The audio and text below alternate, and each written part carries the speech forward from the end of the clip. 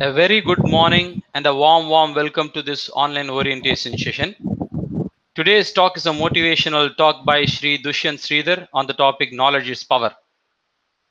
Shri Dushyanth Sridhar is one of the most sought after public speakers in Sanatana Dharma who renders discourses in English and Tamil. He has rendered over 3,000 discourses in 125 cities across 23 countries. He enjoys a wide spectrum of audience following him on YouTube with over 70,000 subscribers and 15 million views. He manages a website www.desikadaya.org with over 1,200 hours of free content and a Vedic e-learning portal Abhinava e-Patashala that provides courses to learners sans any discrimination. He has acted in the movie Vedanta Desika as the protagonist, besides penning its story and dialogues. He has authored a coffee table book on Vedanta Desika that has been both critically acclaimed and best-selling in its genre. He organizes heritage tours and conceptualizes dance productions. He manages Desika Daya, a charitable trust that has donated and sponsored cultural activities for over 4 million Indian rupees. He is a recipient of coveted titles like Sarvakala Chudamani and Harikatha Bharati. He was declared a global 30 under 30 by BITSA. He is an alumnus of BITS Pilani and currently lives with his family in Bengaluru. With this brief introduction, I now invite Shri Dushyanth to deliver his motivational talk on knowledge is power.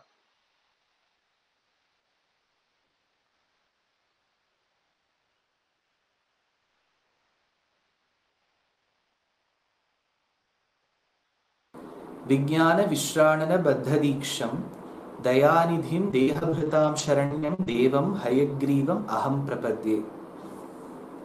Namaskaram. I'm very delighted to be addressing a whole lot of over 2,000 students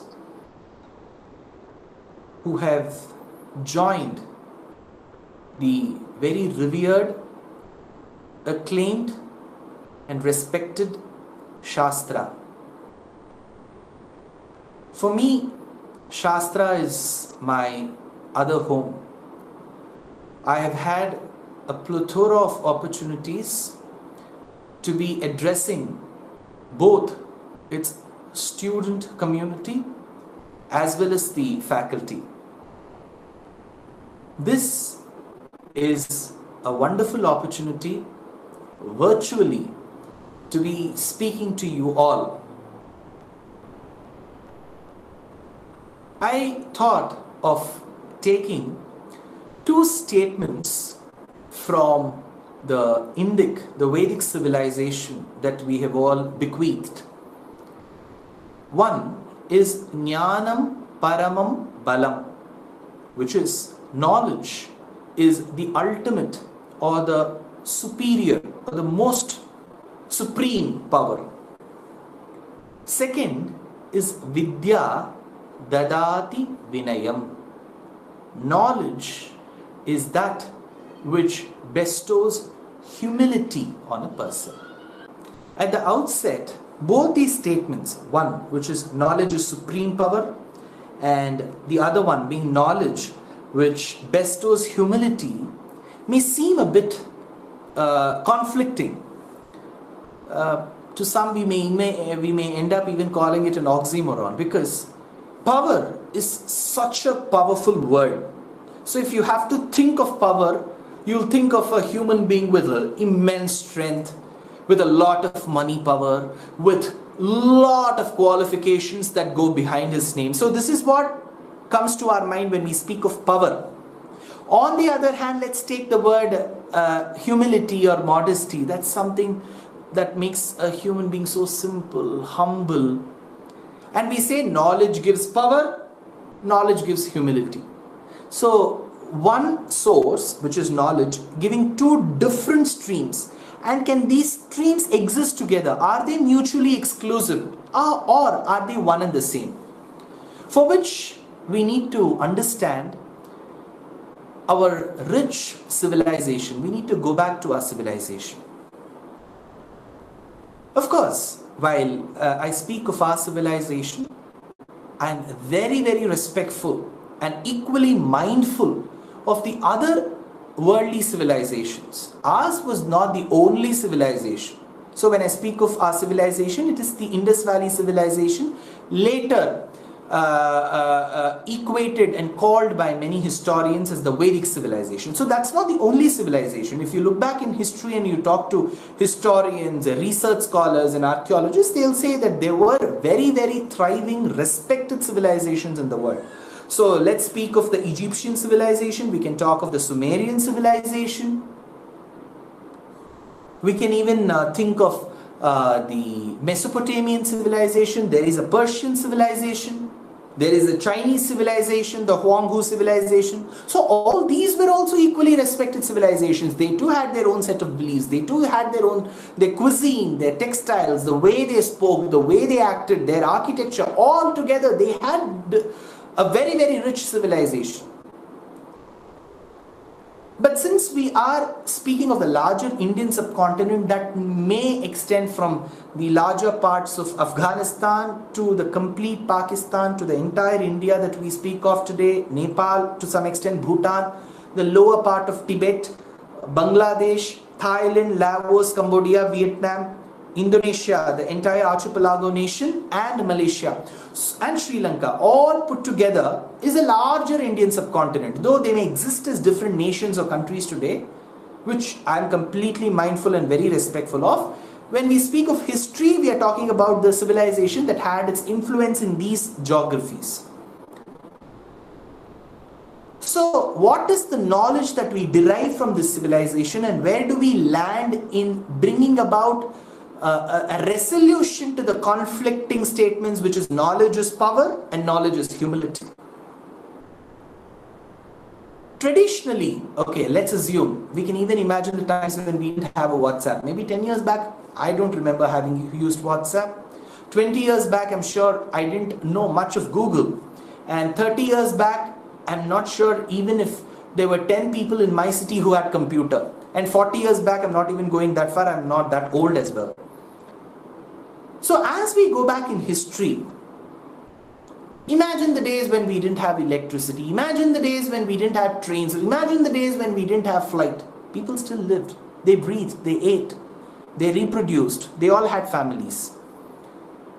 So let's go back in history and check how knowledge was dispensed. For which there is a very interesting statement.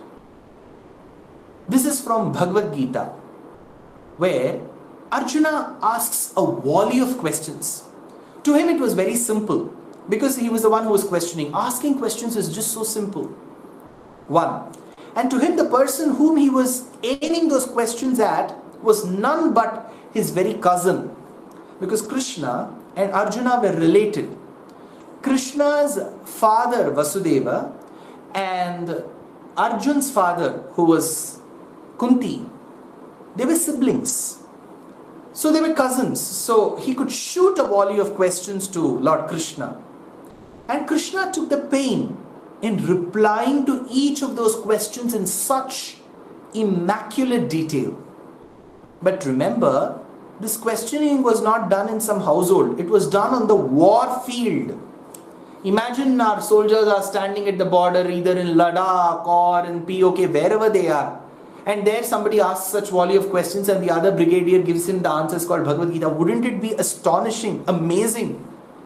So the questions were asked on the field of Kurukshetra. That itself amazes us. So Arjuna had questions.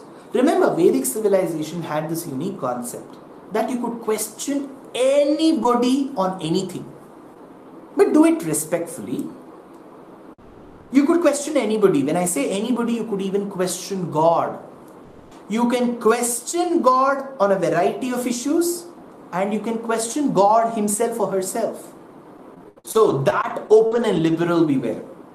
That I'm sure most civilizations of the past and even of the current do not entertain. But we as a Vedic civilization, we were a party to questions and answers. If Arjuna had not asked questions and Krishna had not given replies, we wouldn't be having the so-called text called Bhagavad Gita. If Maitreya, an 80-year-old man, didn't ask his 20-year-old teacher called Parashara Maharshi questions, we wouldn't have the compilation called Vishnu Puranam. If Janamejaya, the king, hadn't questioned and the rishi called Vaishampayana hadn't given answers, we wouldn't be having the book called Mahabharata. If Valmiki hadn't questioned and Narada hadn't replied, we wouldn't have this beautiful work called Ramayana. Now that you're all going to read in this land of the Tamils called Tamil Nadu, and especially in Tanjavur, which is the land of the very, very celebrated kings who have had a history of over 1,000 years called the Cholas, this land has its beautiful, very, very old language called Tamil. And in Tamil we have a Vedam called Thiruvaimozhi. Those of you who may not be accustomed to the South Indian languages may find these names a bit intriguing and very tough. That's okay, just listen to this. It's called Thiruvaimozhi. And you know how this beautiful poem of over 1,000 verses was born? Because one person asked the question, Settathin vayittril siriyadu pirandal yettai thinnu enge kidakkum, to which his guru replied, Adu attai thinnu ange kidakkum. It was a question on the very existence of the Jivatma and Paramatma, and here was born a beautiful work. So let us consider the scriptures like Ramayana, Mahabharata, Bhagavata, Vishnu Purana, Yaksha Prashna, Sanat Sujatiya, Viduraniti, Vishnu Sahasranam, Bhagavad Gita, or the work called Thiruvaimozhi in Tamil, whichever language, this civilization has had the habit of entertaining questions. You could question God. So while Arjuna shot a volley of questions at Krishna, Krishna patiently replied on the war field. But he had one thing to say. Arjuna, you have a volley of questions. I am duty bound to answer. But remember, you should not be using this technique to every other person you see in this world. I am your cousin. We've grown up together. We are chuddy buddies. So I will take up your questions, and however you are, I will answer. What is it, however you are? Because on the war field, Arjuna was commanding. So if Arjuna has questions, he is a student. If Krishna is replying, he is a teacher. But look at the pedestal. Arjuna is seated above, Krishna is seated below. And some of the commentators and people who are adept at literature go up to the extent of saying Arjuna was seated with his footwear that was rubbing on the shoulders of Krishna. So the student is trying to be disrespectful towards his teacher. But Krishna said, see, you have asked me questions. Let me not make it an emotional issue. I am duty bound to answer those questions. But remember, Arjuna, if you have similar such questions and you want to ask people in this world those questions, go and ask. You feel free to ask. But do it only and after you serve them. I want answers to my questions. I need the answers to questions from this particular person. I will go and do whatever little I can. Yatha Shakti. If this is my caliber, I will do whatever little I can. I will offer him services. I will offer her services. Looking at my sincerity and devotion, that person will be pleased with me. And at the end he will say, or she will say, thanks for your services. I wish to give you something in return. Would you want something? When that person asks, then put forth your questions in a very, very respectful manner. Tadvidhi pranipatena pariprashnena sevaya. Arjuna asks, why should I do that? I will just go ask questions. It doesn't matter. I will throw a volley of questions. How does it matter if I serve that person first? If that person has answers, let that person give answers to me. Why should I serve? Krishna said, have patience, Arjuna. I haven't completed my shloka. Tadvidhiv pranipatena pariprashnena sevaya. Question after you have offered your services. Arjuna asked why, to which Krishna said, Upadekshanti te jnanam. Only then the answer which comes as knowledge to you from that person will last in you. Remember, whichever course you're joining, you could be of the engineering group, you could be of the law group, whichever group. You may have your friends who are joining medicine. Wherever we go, acquiring knowledge is step 1. Retaining that knowledge is step 2. Most of us may end up doing step 1, but step 2 is where the problem comes. So how do I understand step 2? So that step 2 is retaining that knowledge. How do I retain that knowledge? That is only when I have immense respect to the person who's dispensing it. So Krishna said, do ask your questions, but do it after the services. After your services are offered, when you ask questions and when you receive that knowledge with utmost respect and devotion, that knowledge will stay in you. Tadvidhiv pranipatena pariprashnena sevaya upadekshanti te jnanam jnaninaha tattvadarshinaha. So knowledge is power, because it is knowledge that makes a person work in a certain area. Correct? That way it is power. Because that knowledge is able to offer that person a job. That knowledge is able to offer the person a commensurate salary. That knowledge is able to help the person run his or her family. So that way it is power. But on the other hand, knowledge alone doesn't make a person. It is a set of habits which is headed, which is led by the most important attribute called as humility. Humble. You may end up meeting so many people in your life. Just think of them. If you think very carefully, those people who leave an indelible mark in your minds are those who have managed to remain very humble. They will have immense knowledge. You wouldn't even know that this person has knowledge. You will end up knowing that person has knowledge only when you break that wheel of humility and you get inside that person. Oh, he's a university in himself. She is an absolute university in herself. So I understand the knowledge of a person. I'm appreciating the knowledge of a person, of those who manage to remain humble. So it's not conflicting statements. Knowledge is power and knowledge is humility. Because true knowledge is what that makes a person both powerful and humble. Well, you have all joined a very revered university. Remember that knowledge is just not in classroom. It comes at every step in life. I've been often citing this in some of my recent lectures. I don't refer to COVID as virus. You know, what do I call COVID? In my words, I call it Corona-charya.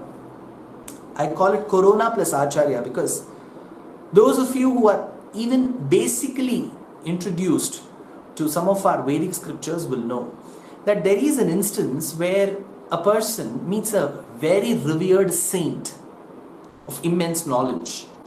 He interviews that saint. He asks, "Sir, you seem to be the very personification of quintessential knowledge. Can you please tell me who are your gurus?" He thought he may end up saying one or two people. That saint said, "I've got 24 gurus." This man was startled. The journalist was startled. 24 gurus? Were you suspended or expelled from one school or the other? You've changed 24 gurus? Oh, this person said, "No, I was never expelled. I was a well-disciplined student." 24 gurus, how? You know what were the names of the gurus? This person says, "The mountain is a guru. The snake, the python snake, that's my guru. The crane, the bird that you see, that's my guru." This person wonders, how could a python, the snake, be a guru? How could the mountain be a guru? So this saint replies, "I have learned the art of withstanding any amount of challenges and turmoil in your life, and you should be unshakable from the mountain." The mountain never moves. You might have heard a lot of tornadoes, a lot of hailstorms, a lot of cyclones hitting our cities. Have you ever heard Himalayas have moved by 50 kilometers because of the storm? Podigai Malai in the south has moved by 100 kilometers because of the storm? No. Whatever be it, the mountain withstands. I have learned that ability from that. A crane, though it knows that the fishes are just at its handpick, will wait for the right fish to come. It will keep its leg raised, like the one in Penance. I learned that from that crane. So every entity in this world has a lesson for us. And to me, I have learned the art of keeping it slightly slow. We were running at a rocket pace till about February 2020. I didn't know where I was, which part of the world I was. I had like 59 lectures packed in 30 days, one in the morning, one in the evening, for 30 cities, both India and abroad. I was catching flight after flight. Corona said, stop. Take a peek look into yourself. Check how your body is. Is it conditioned for such strain? Sit at home, read, give yourself your time. So there is a lesson what Corona has to teach for us. So learning, knowledge acquiring doesn't stop or end only in the classroom. If I come with the thought that 4 years I've entered Shastra and the teacher is going to give me every bit of knowledge, I'm sure, see, I'm a student of Pilani, I'll tell you, you'll be disappointed. You should know that the classroom 1 hour is just your start. What you acquire later through reading and your experience and your peer group exposure is what that makes you a complete human being. When I say complete human being, from the knowledge sense, attributes wise, qualities wise, and miles to go before I sleep, said a poet. So what is knowledge? What is vidya? What is jnanam? Of course, we can classify that into two. One knowledge is that which helps me survive in the current scenario. I'm sure things will get better in the months to come. I'm sure people will head back to their jobs. Those who have lost will hopefully, let's pray that they get back their jobs. So what after that? I acquire knowledge in a certain area. I am a chemical engineer. That's what my certificate says. So I am a chemical engineer. I know certain aspects of chemical engineering well, certain not well. But even in engineering, I should understand that I have branched into chemical engineering and I know certain aspects well, certain I don't. I may not know much of mechanical engineering. You may end up studying thermodynamics, the other person may end up studying mass transfer operations. So a chemical engineer will know better about heat exchangers rather than a person who's into IT. A person who's studying computer engineering may not end up knowing much about microprocessors, which a triple E or an EC student will be knowing. So we should understand that what knowledge we acquire is of a certain area. So there is a big complement to this set. I don't know a lot of it which is beyond my area. So how do I start appreciating those aspects as well? If my aim is to get a job at my penultimate semester into one of the high-paying jobs, that you will get. But what beyond that? So I should learn to appreciate engineering, for which I should have had an inclination to it. Correct? I shouldn't have joined because my mother has said, my father has said, because my cousins have done it. I should be liking it. So when I have to like a subject, I have to start adoring that subject. The moment I say I hate physics, I hate maths, I'm sure my experiences with those subjects in the coming months or years is going to be tough. Rather, let's say that what is there in maths to hate it? What's there in physics to hate it? So this concept of disliking a subject should be unlearned from our minds. Only then will engineering as a beautiful art come in us. So that's point number one. Point number two. Along with knowledge, what are the other skills that I will have to acquire over a period of time? Very, very important are the basic human soft skills. Whichever job that you may end up getting, that's different. But learn the basic art of communication. You could have been an introvert all these years. That's no harm. You could have been an extrovert all these years. That's no harm. But have a very, very balanced way of speaking. Acquire that art. You may say speaking is only reserved for the political leaders. No. You may end up in a job where you could be an engineer in one of the big companies like a Schlumberger or an ExxonMobil, where you will be going to plants. You should know what is the right way of communicating.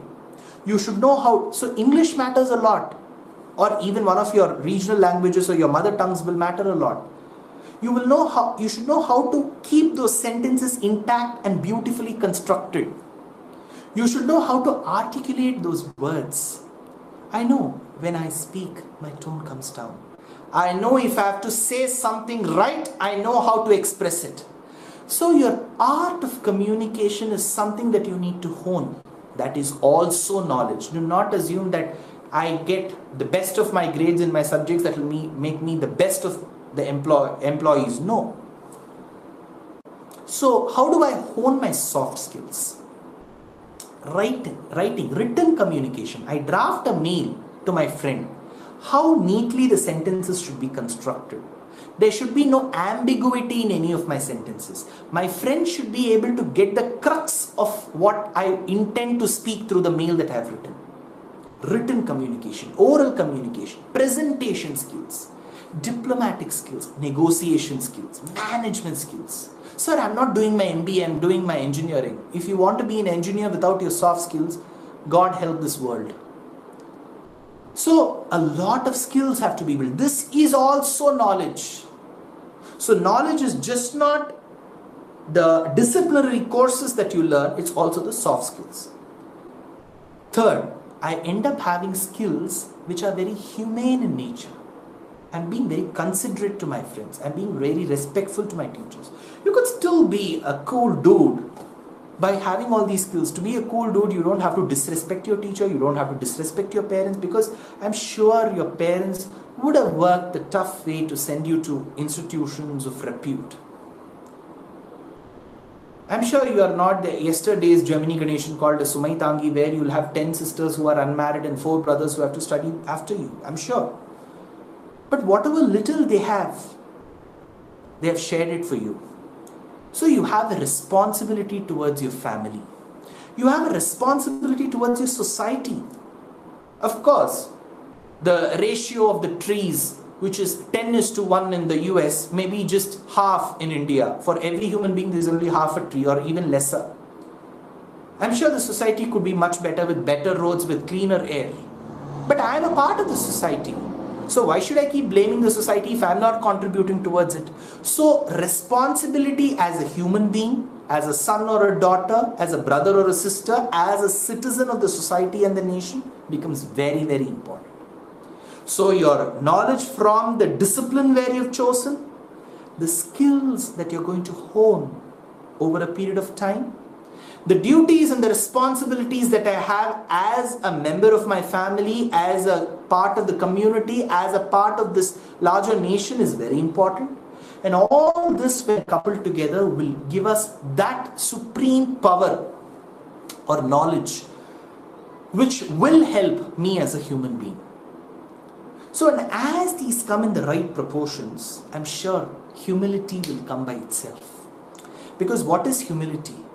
You tell the other world, even without telling, I have known little. I'm acquiring very little. What I don't know is this entire world. In Tamil, there is a saying. Those of you who may have not learned Tamil, learn the saying. Kattrathu kaiyalavu. What I know is just the size of my closed fist. Kattrathu kaiyalavu. Kalladadu ulagalavu. What I haven't learned is the size of this world. What I've learned is only this much. What I haven't learned is the world size. When we have this thought truly, you become humble. Because humility is a sign of acquiring knowledge. Arrogance is a sign of stopping knowledge. So that is why Jnanam Paramam Balam, which is knowledge is supreme power, and Vidya Dadati Vinayam, knowledge gives humility, go hand in hand.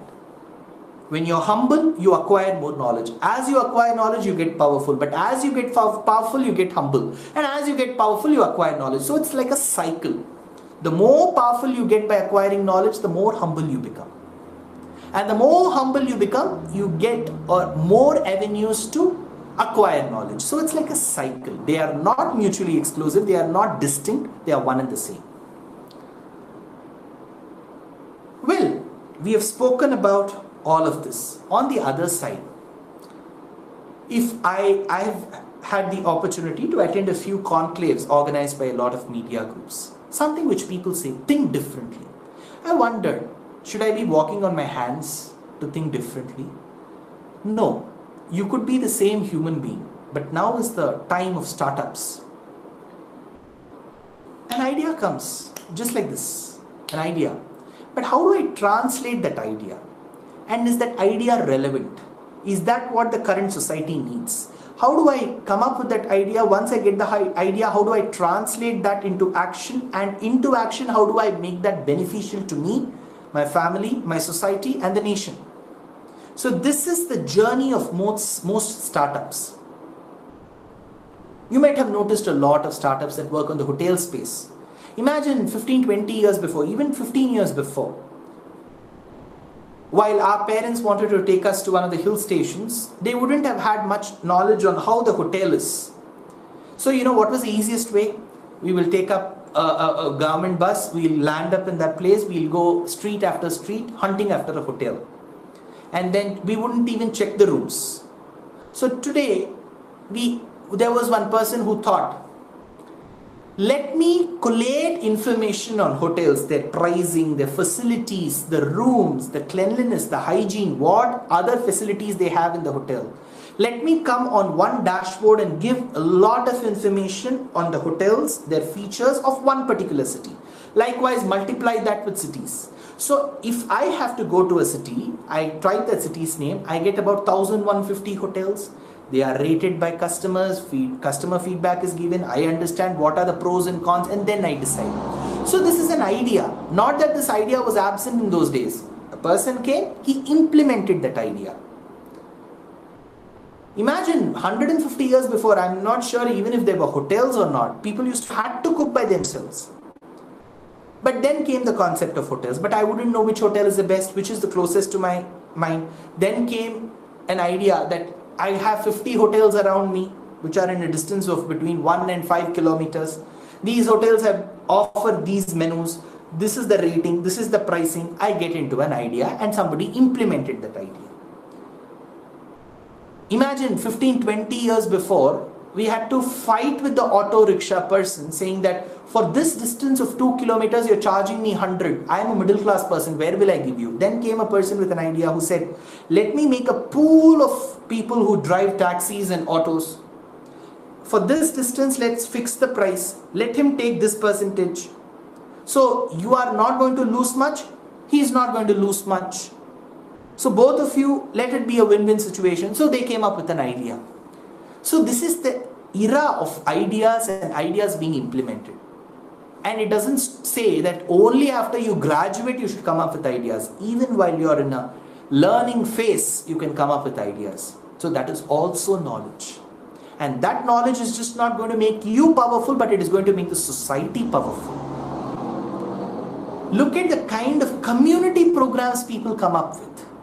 There is one foundation that gives free meals to over 20 lakh school studying children a day.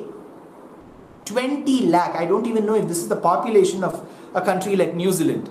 So that population is being fed every day. Imagine multiplied into 30 days, multiplied into 365 days. Look at the numbers that you're seeing.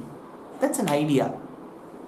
Because if you look at a lot of the low income groups and people in the villages, there are certain families which may not encourage their children going to school. So one of the easiest ways to convince the parents, besides giving them the jnana that knowledge is powerful, supreme and all of that, is do not worry, one meal will provide for your child. At least for that reason they will send their children to school. So this is one of the easiest ways you can feed an education at the grassroots level. There is some person who has thought about that. There is a foundation that works on that.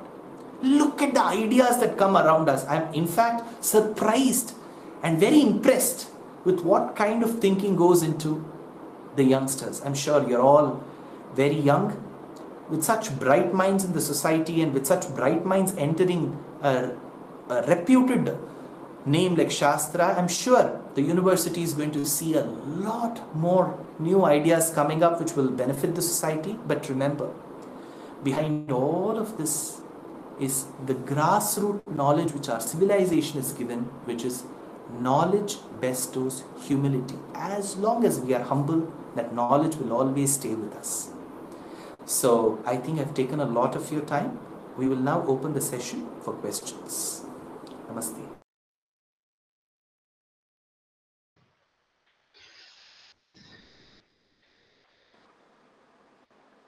Thank you very much, sir, for the wonderful speech. Here comes the questions. There are some questions that the students have posted. When a student asks a question, should a teacher give answer or should propel, direct, and empower the student to find their own answers? Sure. Thanks a lot, Dr. Shankar Sriram, and thanks a lot, Shastra University. And my dear friends, you'll be really happy to know that there are over 2,500 students who are listening right now. So I'm very thankful to each one of you for taking the time to be a part of this orientation outreach of Shastra University. I hope I'm visible, Shankar. Yeah, perfect. Okay, and I'm audible as well, right? Yeah. So your question was, when a student, a pupil, a Sishya asks a question, should the teacher answer immediately, or should the teacher, be it a he or a she, should give a lot of steps? Should they propel to get answers from the students? At this point in time, I would just like to go one step into our Vedic civilization, the civilization of this larger Indian subcontinent, which has been the teacher is given the responsibility and the duty to dispense knowledge. So we should leave it to the wisdom of the teacher. At times in our own system in the past, when we look to the scriptures, when questions were asked by students, the teacher would answer immediately. So the teacher will know what questions to answer immediately and what questions need to be given time, because there are certain questions for which experience gives you answers. So probably we should leave it to the teacher's wisdom. Nevertheless, if you were to ask me, saying that if you were a teacher, what you would do, I would rather collaborate with the student to get an answer rather than giving the answer directly. Because the moment I give the answer directly, it wouldn't make the student think as much as what he would do in a collaboration. A simple example that I can give of this is, Shankar, I'm sure a lot of my friends who are listening to the session will also be fans too. So while I used to be reading Harry Potter while I was a student, the kind of imagination that I had with the authoress's description in Harry Potter in all the 7 volumes, I will tell you, was much, much better than the movies that were shot. So at times I believe our imagination canvas is so large and so beautiful that we can actually beat some of the best filmmakers in the world. So the moment we give answers and a visual canvas in front of the student, I believe the student, we are not enabling the student to think. So to a large extent, if I were a teacher, I will rather collaborate with the student to get an answer rather than giving the answer directly. Yeah, thank you. It would rather inculcate the practice of self-learning from the student, and after that we can correct if they are wrong or so. So Sure. another question from one of the student is that what is the difference between knowledge and wisdom? And if you are going to say that knowledge is power, and what is wisdom then? Okay, so in our civilization, we have had a variety of languages, right? Let me begin from the language where the students are enrolled in. They are going to study in the very, very ancient and very celebrated capital of the Cholas. Cholas were one of the largest kingdoms, a long lasting kingdom. So it lasted for over 1,000 years. When I say 1,000, it is thousands and thousands of years, as simple as that, because we also have references even in the second and the third century. So they lasted for a very long time. And remember, it's just a trivia that I'm saying. They were a dynasty with which were the pioneers of naval fleet. So Cholas brought this concept of having the naval power, because of which we were able to expand our presence till Thailand, Cambodia, Vietnam, and then till Sri Vijaya in the archipelago nation of Indonesia. So, speaking from the land of Tanjavur, Tamil is such a beautiful, such a sweet, such an ancient language. So, Tamil has been used in our civilization. We have the neighboring states of Malayalam, Kannada, and Telugu. Let's go north. Marathi is so beautiful. Bengali, what can get much sweeter than Bengali? And Gujarati, of course, like they add so much of good and sweet in their dishes. Their language is also sweet. And as we go upwards, Hindi, what a profound language it is. So we are a land of a plethora of languages where each language is so beautiful. In English, there is often a statement that said, they are the best among equals. So each language is the best among equals. So there's nothing like this is better or that is better. All languages are so beautiful. Nevertheless, when we look at our ancient scriptures, to a large extent, Sanskritam as a language was used. In Sanskrit, for a same meaning, a word that we may associate in English, there will be 10 or more different words. For example, let's take gold. In the Mendeleev's table, we call it aurum, AU. So AU is gold, as simple as that. Or probably we may go one step ahead. In the West, they call it the yellow metal. Otherwise, it's gold. But I'll tell you in Sanskritam, it's called Hema. You must have heard of girls being called as Hema because Lakshmi is gold hued. So she's called Hema. Kanaka, very close to the capital city of Tamil Nadu, which is Chennai, is a beautiful hamlet called Tiruvallur, where the goddess Lakshmi is called Kanakavalli, the creeper which resembles gold.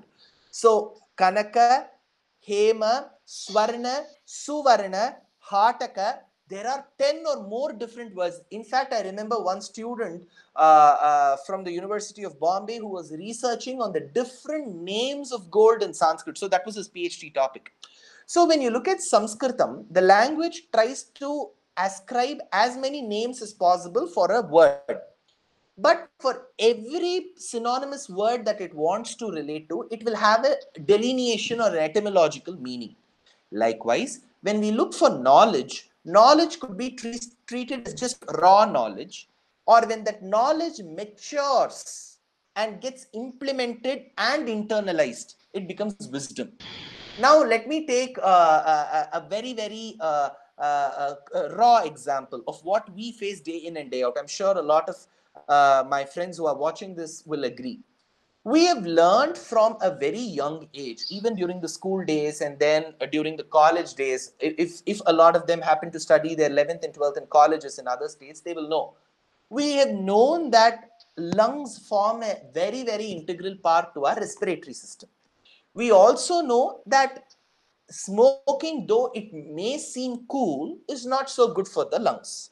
So a person knows lungs is an integral part of the respiratory system. A person knows smoking is not good for one's health, despite that a person smokes.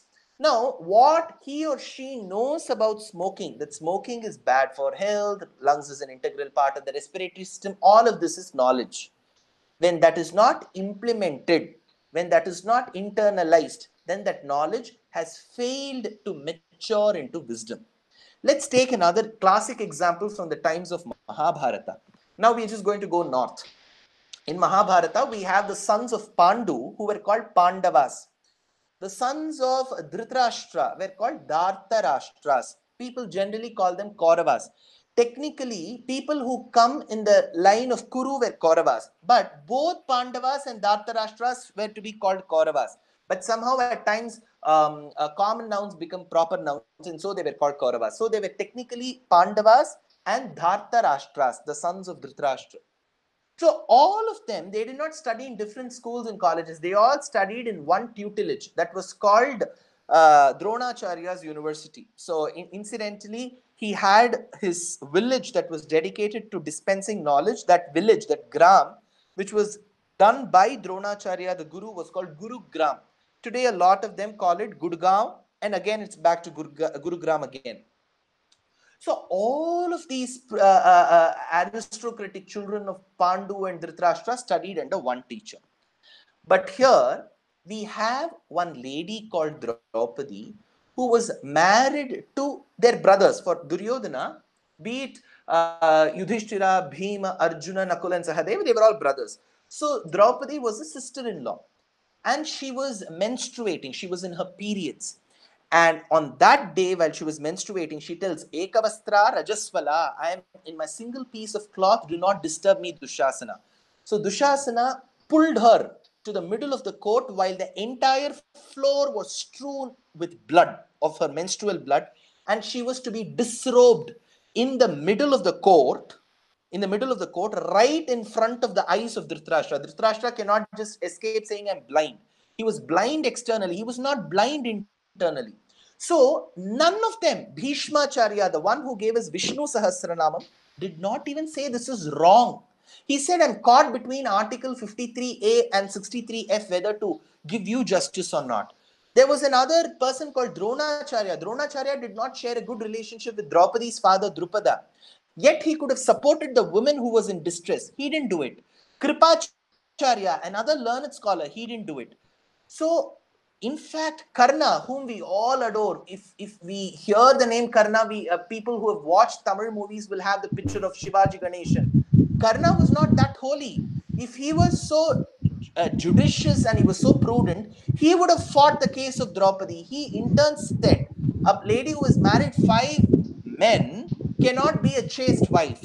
So he wanted to disrobe her. So he asked Shakuni to ask Dushasana to disrobe her. So all this, when we look at this, they have graduated from the University of Dronacharya.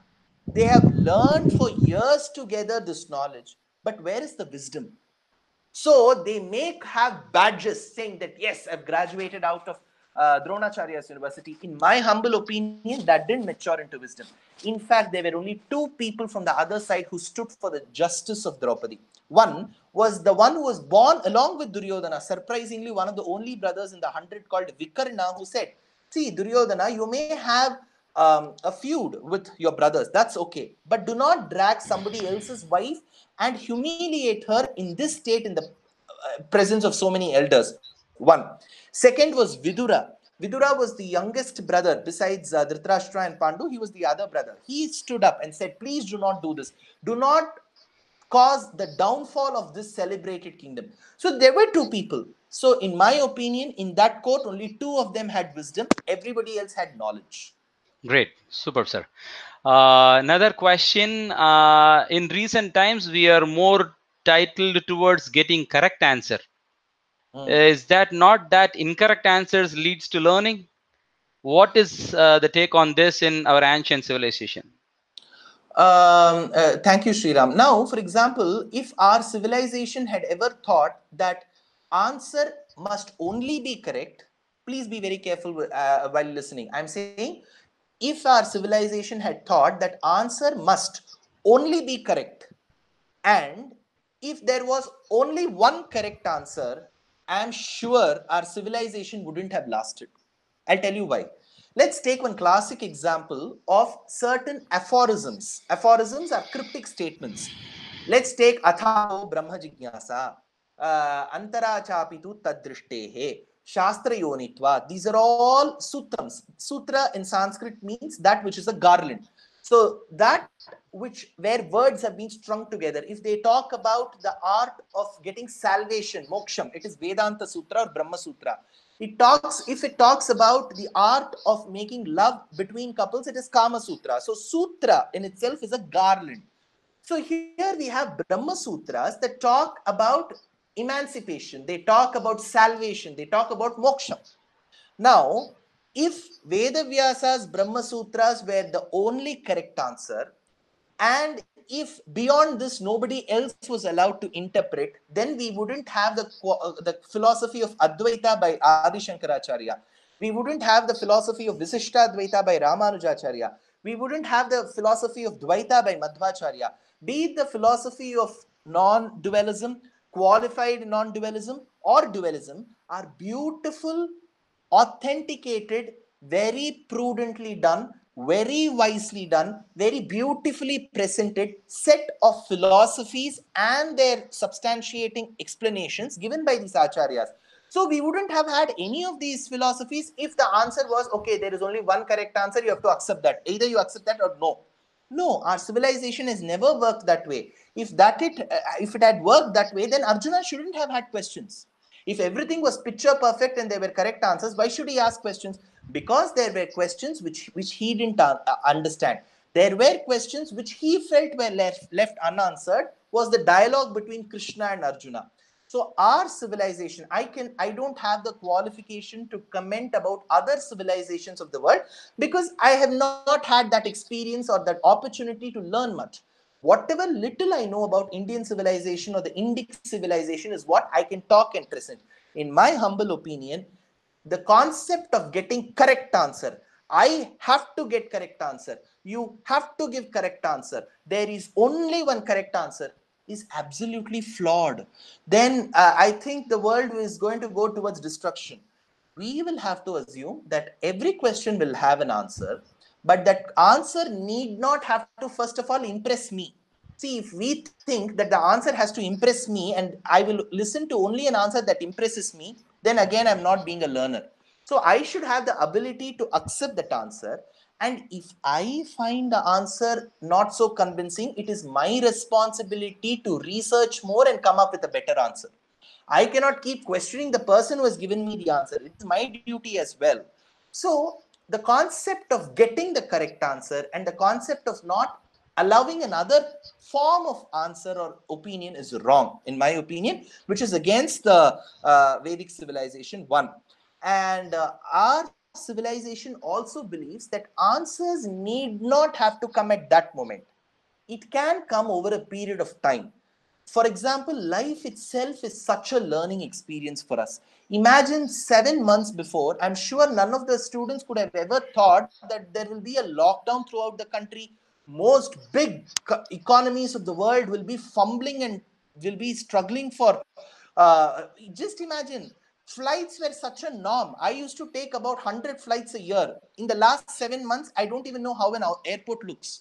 So the 7 months of my life has been such a learning experience for me. I have been learning so much every day, day in and day out. I don't think 7 or 8 months before people could ever think, people who were having maid servants at home could ever think that they could do without maid servants. For 3 months' time when there was lockdown initially, which was very strict, people had to do it by themselves. So learning life itself is an experience. So we should let life unfold and give us the answers rather than we forcing somebody at a knife edge and telling that you have to give the correct answer.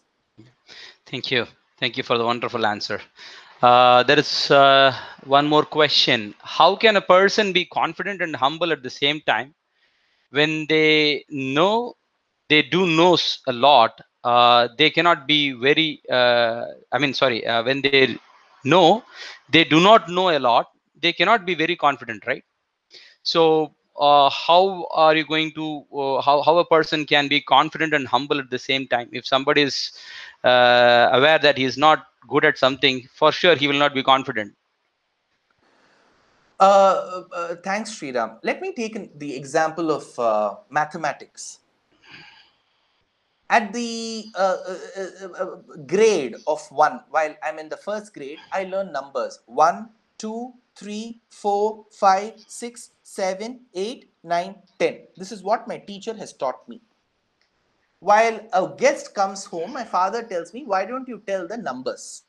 Now I end up saying, see, father, mathematics has so many other things. It has got integral calculus, it has got UV principle, it has got ILATE, inverse, logarithmic, algebraic, trigonometric, and exponential, what to be used as U and what to be used as V. It also has other forms of equations, and I have to get into geometrical rules as well. I need to talk about the rules of analytical geometry. Only after I know all of that will I be confident, and only when I'm confident I'm going to tell. My father asked me a simple question. Can you tell what the numbers 1 to 10? This is what my teacher has taught.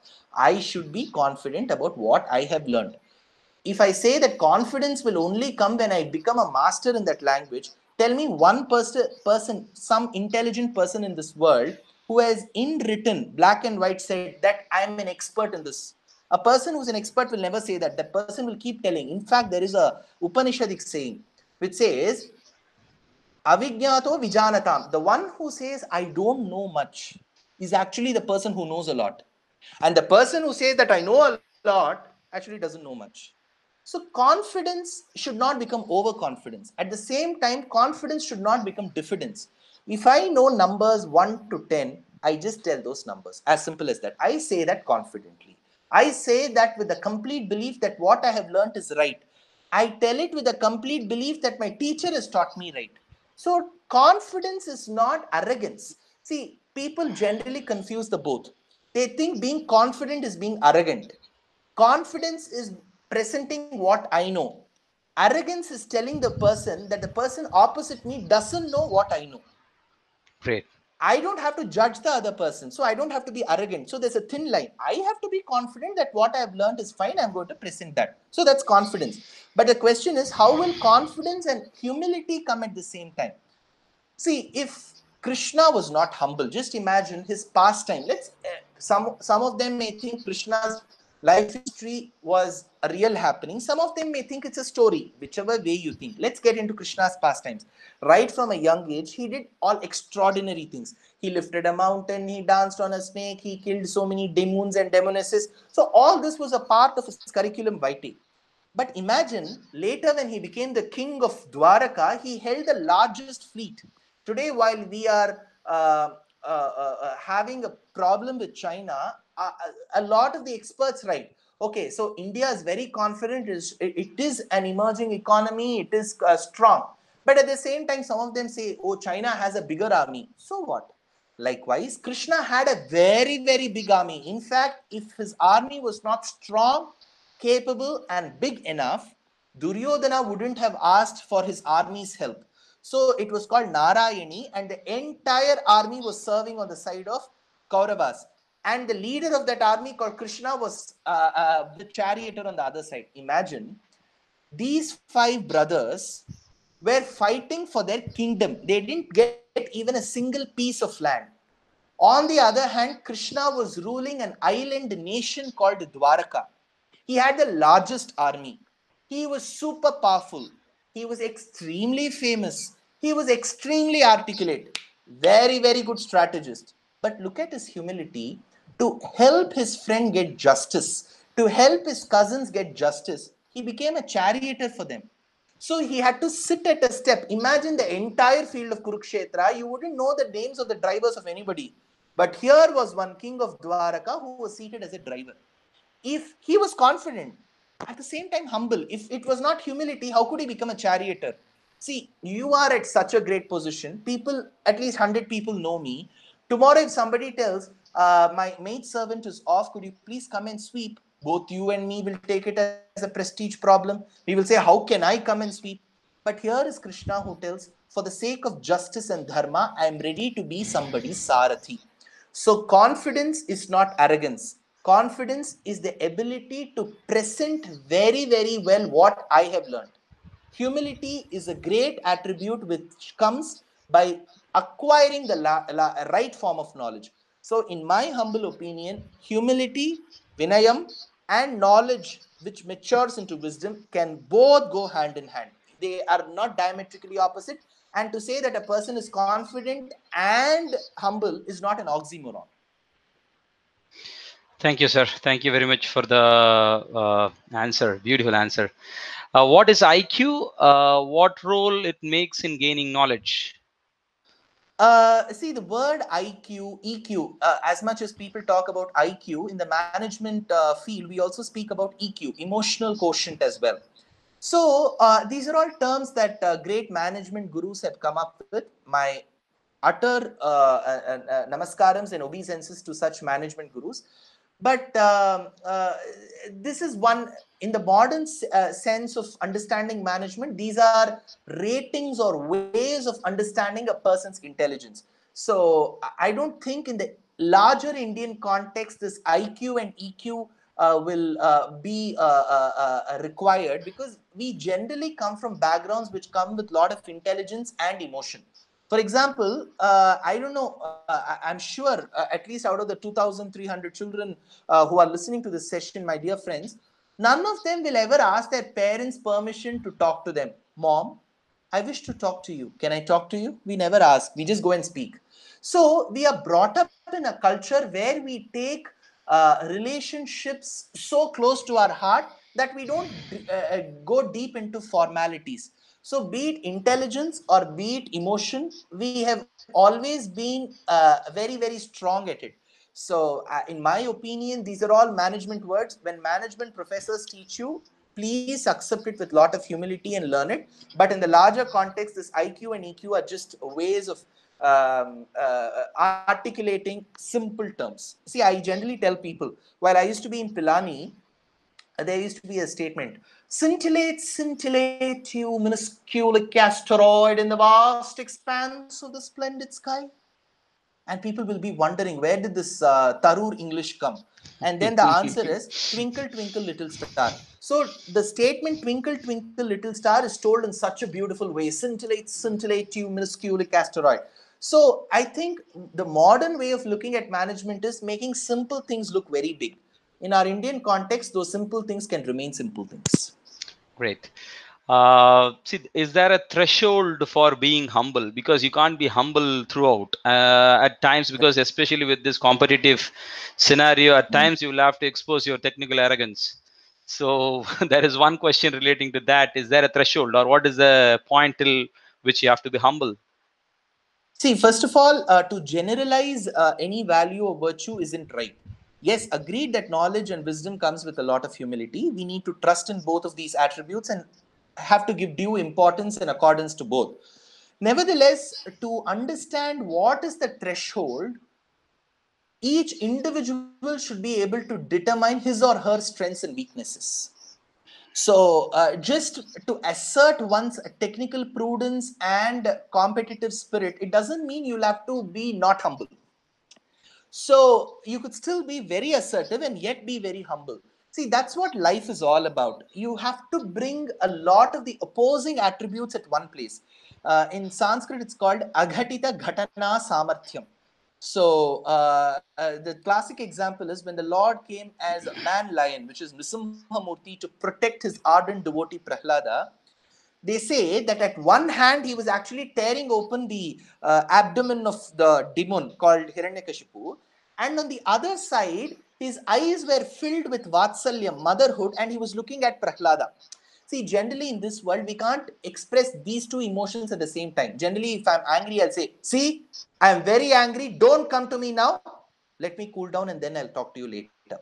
So I believe that being cool and talking cannot come when I'm angry. Or on the other hand, I will say, "See, I'm in a very good mood now. Don't make me angry." So I'm telling the person, "See, I'm very happy. Don't make me angry." But here is Nisimha. At one point in time, he was showing anger. At the same instant, he was showing love to Prahlada. Saroja sadrisha drisha vyatibhishajyate vyajyate, tells Vedanta Deshika. So we have assumed in our minds that humility and wisdom, let's take knowledge in terms of the technical parlance, cannot go hand in hand. That's where I'm saying it's wrong.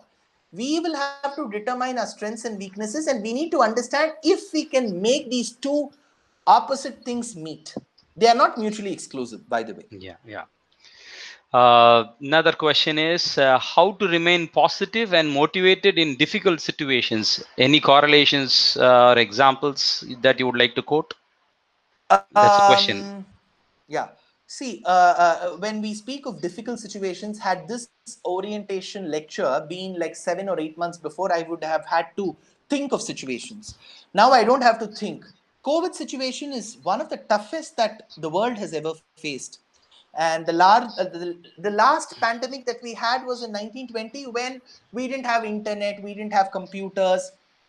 That was a different world. Today, when we thought that we were actually progressing, that is when some small thing, a pathogen, was able to tell. See, generally I tell people who interview me, it's called corona charya, because corona is also an acharya. It is giving you a teaching: slow down, understand to do things which you are accustomed to and which is your comfort level. That's what we all did.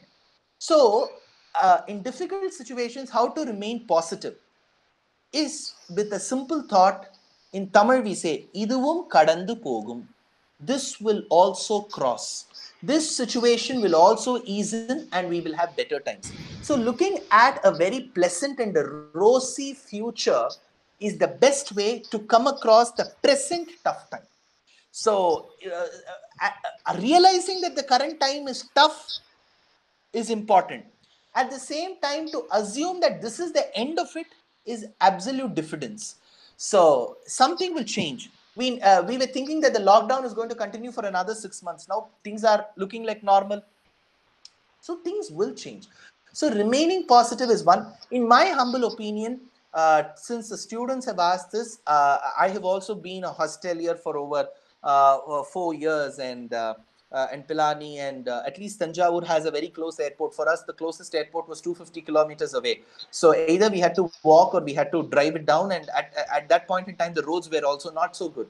So, in my humble opinion, I would say if somebody wants to take my suggestion or request to remain positive, read books which will give you wisdom. Of course, there is one said the Chetan Bhagat books. There are a trilogy series and all of it. Read some nice books, The Zen and the Art of Motorcycle Maintenance. Read Siddhartha by Hermann Hesse. So many books that make you think. When you think, you start getting very positive. So reading is one essential attribute, and listening as well. Our civilization has believed in Shravanam, listening. Listen to as many motivational talks as possible. At times, they actually elevate your spirits. So these are some of the ways.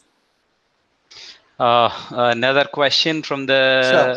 from the student is, in our current education system, marks are glorified right from childhood. We are brainwashed to think that marks are a validation of our knowledge, although marks are just numbers and doesn't say anything about our capacity. What is your stand on this? I mean, one of the student is asking this question. This concept may not be only true to the Indian subcontinent, but it is widespread in most other countries as well. And if you ask me whether to judge a student, especially a child, even in the kindergarten or even in the primary level based on marks, may seem wrong. May seem wrong. So rather than saying may seem wrong, it is wrong. But at the same time, we also need to understand that to actually talk about mundane processes like admission, entry, there needs to be some kind of a decision made at a level. And examination becomes one of the easiest ways.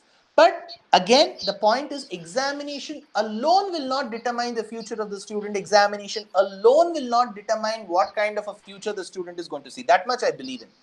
But let's not discard the part of examination as well. Even after getting tutored under Dronacharya, there was a day when all the Pandavas and Kauravas had to exhibit their prowess. And in that exhibiting part of prowess, to a large extent, Arjuna emerged victorious. Just because Arjuna emerged victorious, it didn't mean that the other Pandavas were good for nothing. They were also good, but he was better amongst them. So, examination may be one of the easiest ways for schools, universities, and colleges to actually do their regular processes like admission, promotion, and so on. But at the same time, the belief is right that examination alone will not determine that person. So the society should actually get off this concept that, okay, if there is a person who has scored marks and the person, there's another one who hasn't scored marks, comparing them, ridiculing them, making the other one seem very glorified is going to take us nowhere, because we can't have only first rank holders in the entire country. Yeah, beautiful, sir. I mean, the next question is directly on you. What is it? Stage fear stops opportunities. Can you give some tips to overcome it and be confident like you? See, I feel there are countless, innumerable, considering a Indian population of say 1.4, 1.5 billion. 1.4 billion is what we believe, and Shriman Trump says it's 1.5 billion in his last press meet. So let's give the benefit of doubt, and let's talk like the auto person who says "Onako venda, enako venda." Let's have it as 1.45, whatever way. When we look at a population of 1.4, 1.45, 1.5 billion in our country, I'm sure at least half of them will be born speakers. I'm very confident. With my little experience, I can tell you half of them is close to 70.75 billion, which is again more than twice the population of US. So that population in India are born speakers. But being a born speaker alone is not enough. How to inculcate those skills, hone your skills to become a good public speaker is, when I say public speaker, you don't have to address an election rally of 1 lakh. Even to address, make a presentation in your classroom, or to talk to your peers, talk to your professors, talk to companies that may come in your fourth year for placements. The first thing is, feel that people who are listening to you are actually your friends. See, we often, when we get onto our stage, we often think that if I speak like this, somebody will make fun of me. Somebody will ridicule me. That person didn't like me. The moment you start thinking your audience as not your enemy, not going to motivate you, then you will start getting the fear. I have complete confidence that Shankar Sriram is my friend. I have complete confidence that the 2,500 students who are listening, who are part of this orientation program, are my friends. I'm sure they are all liking this session. That's the confidence that I have. It is with this confidence that I'm speaking. The moment I think, hey, somebody will make fun of me, you know what? The moment I start thinking that way, I'm sure I'm going to fall off track. So, first thing is, first trust your audience. Trust and know that they are a part of you, they are your friends. Second thing is, some people have this attribute of telling that you should think and talk, which is very correct. If we don't do that, then our speech will be without any content. But at the same time, to be a speaker, do not think and think and think and think and talk. Such pauses, irrelevant pauses, will put off your audience. So always think and talk, but the process, the time gap between thinking and talking should be so nano that the listener should not be able to differentiate where he was thinking and where he was talking. It should be so close. Kaiyal eduthathu kandanaru itthathu kettar, tells the great Tamil poet. While Rama lifted the bow, people did not know what was the time gap between Rama lifting the bow and breaking the bow, because both were so consecutive. That is one. And the third thing is, try to develop some amount of wholesome knowledge.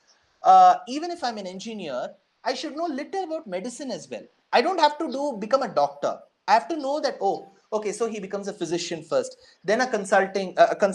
So he has branched into endocrinology. So what does that deal with? Endocrine glands. So try to develop little knowledge of all sectors. That is very, very important. To just say I'm an engineer, I'm going to learn engineering, why should I learn about medicine? No. So the moment we start putting barricades to knowledge, then I don't develop wholesome knowledge. So to be a decent speaker, first, trust your audience. Second, You mean feel removing very, the very negativity? confident. You mean removing Yeah, the negativity? negativity. Yeah, yeah, Negativity, even without corona, people will have. But we should take the efforts to become positive. That's very, very important. yeah.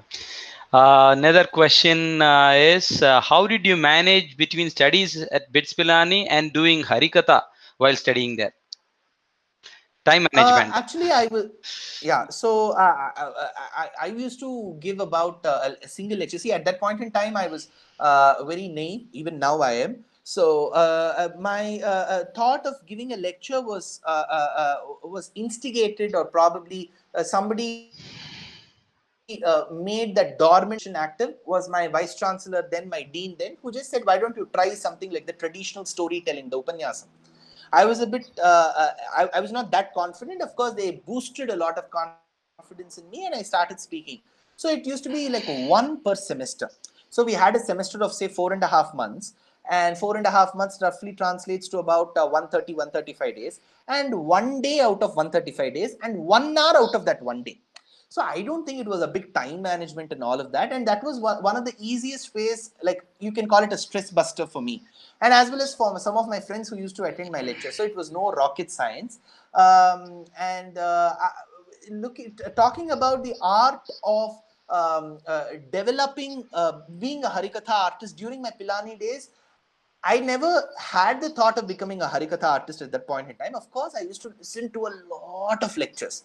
At least I would have listened to about 4,000, 5,000 hours of lectures. I'm just giving you a rough number. Like, never a day went without listening to lectures. So, more than speaking, I used to listen to a lot of lectures, and the lectures could be from various religions, various beliefs, various topics, right from science to religion. I used to listen to a lot of things. So, in my belief, I believe that any form of talk is knowledge. So, we should listen to as much as possible. So, that was the easiest way for me during my Pilani days.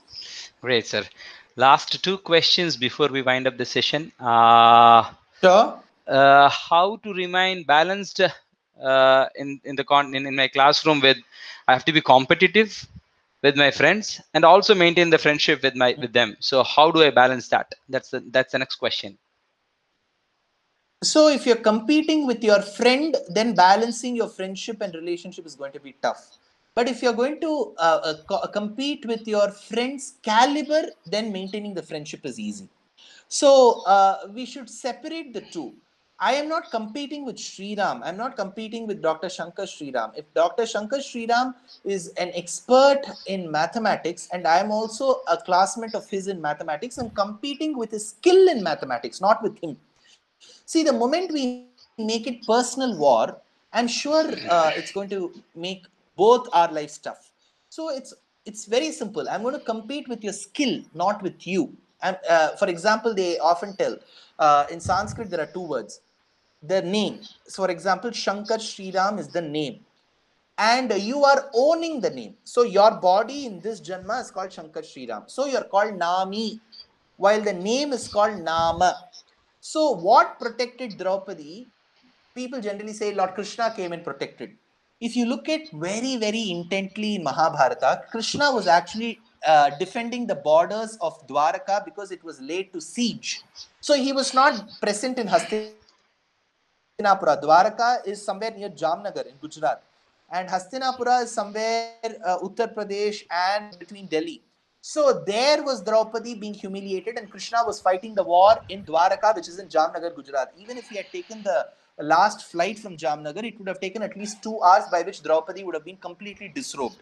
So Krishna was not there. Remember, it was Krishna's name which was used. It was not Nami, it was Namam. Likewise, we should separate the person from his caliber. If I'm competing with the person, then I will end up in problems. If I'm competing with the person's caliber, I will only improve. So I don't think this is going to lead to any arrogance or any ego war. I'm competing with the skill and not with the person. Well said, sir. Last question before we wind up the session today. Knowledge is power. We all know Sure. that power can be misused. So how can a knowledgeable person who after acclaiming power can misuse it? Your thoughts on this? See, that's where at the commencement we spoke about the difference between knowledge and wisdom. This is in the Vedantic parlance. Even in our general system, we differentiate between what is literacy and education, right? So we say one state has 99% literacy, this state has 98% literacy. What is literacy? The ability to read, speak, and write a particular language. That is literacy. That's all. But what is education? Literacy, when combined with loads of values and virtues and implementation of those values, makes that person educated. So that's why we say the person is literate but not educated. We say that the person has acquired knowledge but not wisdom. Likewise, if your question is, knowledge can actually lead to misuse of power, because knowledge is power. When there is knowledge, it could lead to misuse of power. That's where I differ. If that knowledge has been acquired in the right way and has been internalized in the right way, it will never lead to misuse of power. Only when it is acquired in the wrong way, it will lead to misuse of power. A simple example: people generally say what Dronacharya did with Ekalavya was wrong. They say that this little boy wanted to learn from Dronacharya. Since he couldn't join, he used to secretly listen to the classes, and he did that. So what Dronacharya did was wrong. in my opinion, let's see it this way. Why can't we also see it this way? What knowledge Dronacharya was imparting was the formalized form of knowledge. So, how do I formalize knowledge? When I join a university. So, I have taken admission to Shastra, I have paid the fees, I have been attending the online classes. This is the formal way. Instead, I use the wrong set of credentials, hack the site of Shastra, and then I somehow find ways to access the online classes without paying fees. Then, am I not stealing the property rights, the hard work of the person? Likewise, Ekalavya, even without going under formal training under Dronacharya, he didn't even seek permission from Dronacharya. Without that, he was using the copyright, which was wrong. So there is Copyright another way violation. of looking Yeah. at things as well. So in my humble opinion, I feel that the right form of knowledge, when acquired right way and internalized the right way, can never ever lead to misuse of power. If it is misuse of power, the person has not acquired knowledge. Thank you very much, sir. Thank you very much for the patient answers and a wonderful lecture on knowledge is power. We had more than 2,700 students who were listening to your talk, and I really appreciate your patience in answering all the questions without any ambiguity. It was crystal clear, and we thank you very much for your wonderful lecture and the motivational talk series. Thank you. And Yes, sir. Sriramji, using this medium along with your vote of thanks, I have to give a vote of thanks to Shastra, because Shastra is another home for me. I've been visiting Shastra campus for so many times, and my humble pranamams to all the students who've been listening, who have made time. I know this year wouldn't have been easy for any of these students, but you have all been such a sport, and you have begun the right way. And I'm sure, by the grace of the Almighty, in whoever you believe, I'm sure by the grace of all acharyas, all your lives will be surely very, very colorful and very, very successful. And you're all going to come to a very, very celebrated town of Tanjavur, and a very, very respected campus called Shastra. Shastra itself, the word means Shastram, and I'm sure all of you will be very, very successful. Thanks, Sri Ramji, for giving me an opportunity. You can wind up the session. Thank you. Thank you very much, sir. Thank you.